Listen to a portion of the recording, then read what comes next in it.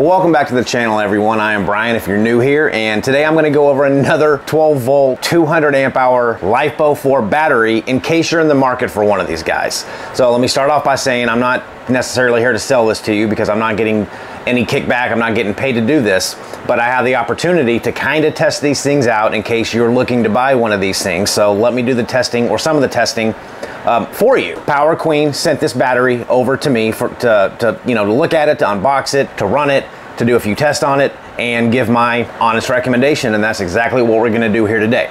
So let me tell you, if you really truly want to see like a breakdown of this battery, if you want to see someone saw the top of this thing off and someone that knows a whole lot more about the internals of this than I do, go check out Will Prowse. He's the king of lithium iron phosphate batteries and solar stations and things like that. And also, I found a great little small channel that I think this guy deserves a lot more credit than what he currently has. And if you search for Projects in Paradise, this gentleman lives in Hawaii and he runs his complete home living space basically off of solar. And he's got a lot of different batteries. He's got some chins that he runs his main unit right now off of this Power Queen battery, and he's got a ton of great information, and he shows you how he built everything.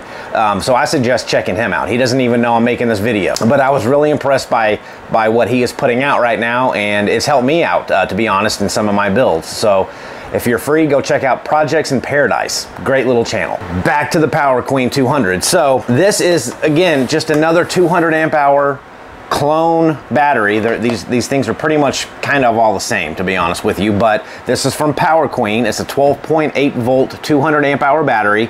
That equates to around 2,560 watt hours. A lot of you guys might have like the portable power stations like I do a ton of reviews on. The biggest one I've got is a 2,000 watt hour battery station, and it was, I believe, around $1,900. This one comes in at just under $700 right now. I believe it's $689 on Amazon. Typically, sometimes there's coupons on this, but you also have to take into account if you buy this battery, you need an inverter, you need a charge controller, you need cables and wires and other things. So, you have to fiddle with the math to see if something like this is worth it. Now, the good thing about building a solar generator system off of a battery like this is it's extremely customizable. You can tie these batteries together, you can add a larger inverter, you can add a larger solar charge controller, you can put 1,000 watts worth of solar into this thing if you have the correct charge controller. So these are a lot more customizable than if you were just to go buy one of those big handheld portable battery stations. Also, these are great in RVs. Obviously RVs use a lot of 12 volt DC appliances and lights and fans. So these are really popular amongst the RV crowd, as well as what I've been really getting into lately is building little solar generator carts using these batteries. There's a million and one different uses for these type of batteries, and I've got a couple of them, and I like to show you guys the options and if I personally think they're any good. So back to the Power Queen again, around a 2,560 watt hour battery right here, but we're gonna try to test that to see if it gets anywhere near the rated capacity. One of the first things that I look at when I get these batteries is the instruction manual. And this is one of the better instruction manuals that I have received. It's all written in plain English. There's not a whole lot of, in fact, I couldn't find any grammar errors or spelling errors, or I know that's not a big deal, but it proves that they at least hired somebody to proofread this manual and make sure it was up to par before sending it out to us. But it is a very good manual, and it shows a lot of good information, and I'll take some screenshots and put them up here, but it gives you a bunch of charging parameters, some discharging parameters. It tells you how to hook up multiple batteries. It gives you the state of charge capacity, so when you look at the voltage, you can kind of get an idea of the state of charge of the battery. So keep in mind, like lithium iron phosphate batteries are not like lead acid batteries, where you can look at a voltage on a lead acid battery and pretty much know exactly where that battery capacity is.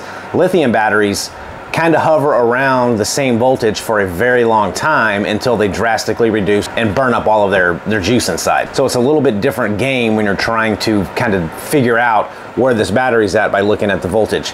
But this gives you a pretty good idea. So you're basically going from 13.5 volts to 13 volts. That goes from 100% to 30%. So there's not a lot of fluctuation in the voltage on lithium iron phosphate batteries to really dial in where this capacity is. But it gives you a good little graph of where that is. It tells you how to connect in series, how to connect in parallel, and some tips if the battery's not working right. Overall, just a again, I know instruction manuals don't really matter, but this tells me that this Power Queen company at least tried to make sure that their written instruction manual is at least written properly. Now, this power station comes with a 5-year warranty as well. That's, I'm not gonna say standard, but 5 years from the date of purchase for this, you're covered by a full warranty on this battery. So that's a pretty good peace of mind to have. If you spend the 700 bones on this, you get 5 years worth of warranty out of it. So the max continuous charge voltage on this thing is 200 amps, and the continuous discharge is rated at 200 amps as well. So it'll cover up to 200 amps. So this does have a BMS in it, and I'll go over that in a little bit more detail here in just a little bit, but it does not have a low temp charging disconnect. So this battery will charge itself if it's below freezing, which will greatly damage this thing, and you do not want to charge LiFePO4 batteries below freezing. So if you do live up north and it gets below freezing in the wintertime and you hook this thing up to a charger and the internal batteries in here are below freezing, it will try to charge itself. And if you do that, it's going to damage these batteries. You never want to charge a LiFePO4 battery or below freezing. And unfortunately, this doesn't have that low temp charging disconnect feature, but a lot of these batteries don't. You have to spend a lot more money for batteries that have that low temp charging disconnect switch. So just keep in mind, if you do get this and you're in a cold environment, make sure that you're not charging this thing if it gets below 32 degrees Fahrenheit, because you will damage the battery if you try to charge it below freezing. Again, it's a 200 amp BMS, and that BMS, again, just think of it as a brain inside this little battery unit that's gonna help you not do stupid things to it. So it's got overcharge protection, over discharge protection, over circuit protection, overheat protection. It's got stuff built into it to help you not break the battery if you do dumb things to it, essentially. So that's not new to this battery. A lot of the batteries are the same. They actually use the same BMS in a lot of these batteries. So if you're used to the Redotos or the Chins or those type of LiFePO4 batteries, 98% guaranteed that it's got the same BMS in it. So we know that those work. Will Prowse has looked at a lot of them. They work. So again, I'm not going to tear this top off to look at it. I'll let Will do that. So you pretty much know that the Power Queens is going to work the same as 10 other batteries that come off that same production line. I got a new toy, and we're going to test out the capacity as best as I can using my fancy new capacity tester. So I can't get up to the 250-ish watts that I need to test this to the 0.2C rating, I guess, but I'm going to get as close as I can, and we're going to see how many amp hours and watt hours I can pull off of this battery using this tester. Now, this is completely topped off. I promise, I just disconnected my Victron charger off of this thing. It took 2 days because it's only a 5 amp charger, but it is fully topped off. I probably could squeeze in 1 or 2 more amp hours if I connected it and pushed it to its limit, but for all intents and purposes, the way that I would use a battery and the way that most of you folks would use this battery, this is a full battery. Okay, so let me go over the setup. So I've got my capacity tester here. So everything's plugged up to the battery. The tester is reading 13.3 volts. And we're just gonna slowly start to crank this thing up to get it running at a constant wattage as high as we can get it. Okay, so I'm gonna slowly start to turn this thing up past the 5 amps.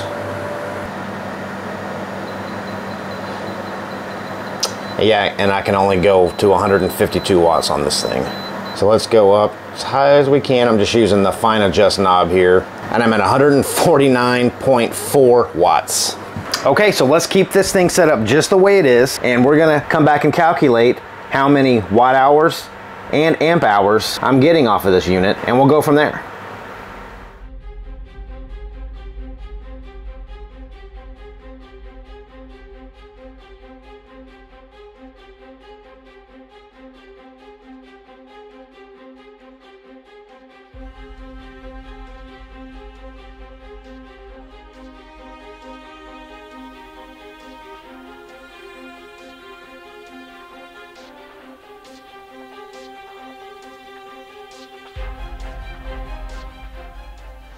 All right, gang, so that little test proved that this Power Queen battery is pretty much right on the nose of its rated capacity. So that test showed after running for 16 hours and 55 minutes at a 150 watt load, I was able to pull out of this battery 195 amp hours. It's rated for 200, but you have to keep in mind that battery might not have been 100% topped off. That capacity meter tester that I have might not be 100% accurate. So I'm gonna go ahead and say 195 amp hours on that meter versus the 200 amp hours off this battery is pretty much a wash. I'm gonna call that good, in my opinion, because there's a lot of variables that could have gone into play with that one. And I was also able to get 2,457 watt hours out of this. And this thing is rated for 2,560, 100 watt hours short, which kind of coincides with the 195 amp hours that I was able to get. Now, granted, I'm not gonna cut this battery open and do what Will Prowse does because I don't wanna ruin my battery. But if you really, really wanna get into that, go check out one of Will's videos. I'm pretty sure he cuts one of these things open and looks at it. I'm gonna test out this Alfaa 1500 watt pure sine wave inverter, and I'm gonna hook it up to this battery. And I'm gonna run a couple of loads off of it. But these little inverters get pretty good reviews, and the Projects in Paradise guy that I told you about actually uses one of these. Let's go ahead and say it, if he uses it, it must be pretty good because he truly relies on these things to power his home. But I'm gonna hook this up to the battery in a very, very simple way. So I'm just gonna use some 4-gauge wire that I had laying around that's already got the lugs installed on it. Now, I'm not going to install an inline fuse because I don't want to cut the power cable. However, I do recommend if you're actually going to run this, to actually use it, put an inline fuse or a circuit breaker between your battery and your inverter on the positive side, just for safety reasons. But for this test, I think I'm going to be okay. I don't want to cut the cable. To hook up the inverter, so this inverter comes with kind of thumb screws, and we're going to take the washer and lock washer off, put the lug on. I'm gonna put the washer back on and then the lock washer, and then tighten down this thumb screw. And the same for the negative side. Okay, get those nice and tight. Positive and negative are connected. Okay, now for the negative, it's a possibility that you might get a little bit of a spark when you touch the negative to the negative post. So to help kind of alleviate that, you can use either a resistor that you can buy for like $5, or you could, graphite works too. So if you just touch the lug on the cable to the post on the battery with graphite or lead, the graphite in the lead, it kind of charges up the capacitors in the inverter. It helps to eliminate some sparking. So let that sit for just a little bit. Okay, now I should not have a spark, and we don't.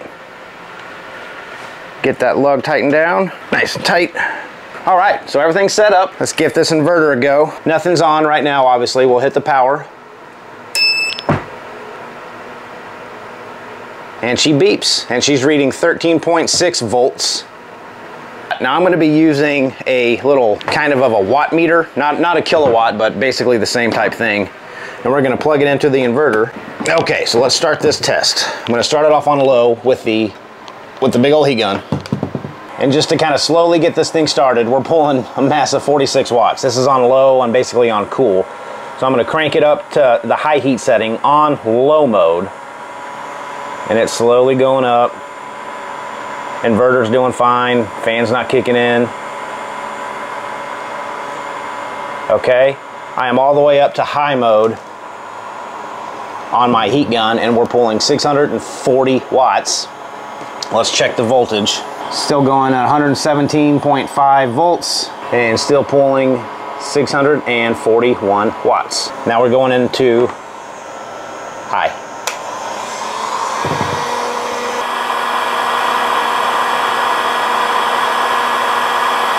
$800, $900, almost over 1,000, 1,212 watts. We're down to 110 volts. Fan's not on the inverter yet. And we're pulling 10 amps.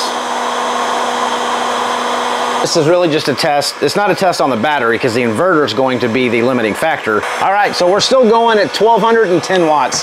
And I hate these tests because that's hot and it's 100 degrees outside. So I'm gonna cut this off. The fan is running now, which is understandable. It's a 1,500 watt inverter pulling 1,200 watts continuously, so that should be pretty normal. Fan, that's more like it.